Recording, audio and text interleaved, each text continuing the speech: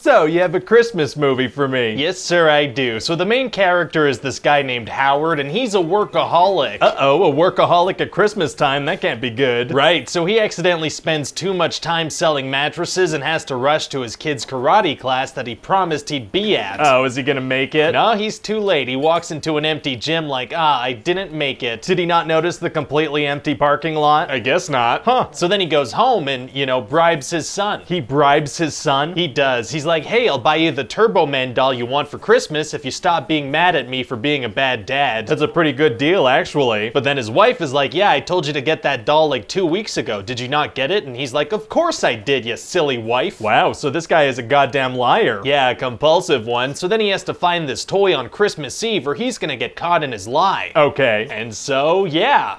What? That's it. That's the movie. That's the whole premise? Yeah. Pretty cool, right? I guess, but it seems pretty thin. There's nothing else going on. Oh, well, also his neighbor Ted is trying really hard to bang his wife, so we're gonna check in on that from time to time. Oh, wow, that's pretty intense for a kid's movie. Yeah, real intense. But I guess if the wife is kind of falling for Ted in a way, then it could show that Howard might lose her. Yeah, no, she's not into Ted at all. She's kind of weirded out by him, and at the end of the movie, she hits him for trying something. So we're gonna have an entire side story where the neighbor is trying to bang the wife, but there's no risk of that actually happening? Exactly. Did you just throw that in there to pad the runtime? You got me. There was only so much I could do with the storyline of trying to make a purchase. Fair enough. And so what kind of stuff does happen to Howard as he tries to buy the toy? Oh, well, just a whole bunch of scenes that all end in violence. Every scene ends in violence? Pretty much. See, I never learned how to write endings to things, so every interaction ends in some kind of physical attack. Well, at least it's consistent. Yeah, so anyway, Howard is gonna go to a store where there's a huge crowd of people waiting to rush in when the doors open. Okay. And he's gonna meet a crazy mailman, Myron, who goes on a huge rant about how toy companies are brainwashing us through screens. Oh, screen rants are tight. Yeah, and then he chokes a random woman. He chokes a woman? I didn't know how to end his rant. Oh, so it just gets violent, I gotcha. And then the doors open and it just gets crazy. Everybody runs around and fights each other. Jeez. So Howard goes up to an employee to ask about the Turbo Man doll and everybody in the store starts to laugh at him. Why? Well, because Turbo Man is sold out and everybody knows it. If everybody knew that, what were they all rushing in for? I don't know, the store seems to be fully stocked up on everything else. Huh. So later they find out that another store got a late shipment and they're doing a lottery with a bunch of bouncy balls for some reason. Okay. And instead of trying to grab one of the many balls bouncing around the store, Howard chases one specific one outside of the store. Not the best strategy. Definitely not, and then a little girl grabs it and Howard gets mistaken for a pedophile. And this is a kid's movie. It is. So then Howard grabs the little girl and a bunch of mothers start to hit him with their purses because they think he's gonna sexually assault this child. Oh my lord. And then this mall Santa says that he has a Turbo Man toy, so Howard follows him to a warehouse where everybody's dressed like Santa. Why would they all be dressed like Santa if they're working inside a warehouse? So the scene can end with Howard fighting a bunch of Santas. Oh, I gotcha. So at least we have fun set pieces for the violence. Yeah, and then the cops are gonna burst in. Oh man, it's gonna be hard for him to get out of that situation. Actually, super easy. Barely an inconvenience. Oh, really? Yeah, he just grabs a toy badge and impersonates a police officer. Isn't that a felony? Technically in Minnesota, it's a gross misdemeanor, so he'd only go to jail for a year. Oh, okay. Anyway, so then they find out that a radio station is giving away the toy. Interesting. So they head over there and Howard busts one of their doors. Man, this guy is on a crime spree. You have no idea. So then Myron threatens the cops with a fake bomb so they can escape. Oh my god. But then it turns out it was a real bomb and it explodes. Oh, so the police officers die? No, if I understand correctly, a bomb can go off in your hands and it'll just kind of paint your face black. Oh, bombs aren't dangerous? No, they'll ruin your clothes though. Good to know. And so how does the movie end? Well, Howard is gonna get chased by the cops at a parade because of all the crimes he did. That makes sense. And then he's gonna accidentally get put in a Turbo Man costume that has a working jetpack. Oh, that's a world-changing invention. And then Myron is gonna dress up like Turbo Man's nemesis and try to murder Howard's kid to take his toy. What? It's gonna be a whole thing, and then Myron is gonna get arrested because of the terrorism and the attempted murder. Well, thank goodness. And then I figured I should throw in a nice Christmas moment, so Howard's son is gonna give the doll to Myron. Won't that just end up in some evidence locker? Probably. Wow, and so what's this movie called anyway? Oh, nobody told me I was supposed to come up with a title. That's okay, we'll just slap some generic Christmas line on there. Do you think people will mind that it's gonna have nothing to do with the movie? No, it's fine. We'll just grab a line from some Christmas song everybody loves, like Dashing Through the Snow, or maybe...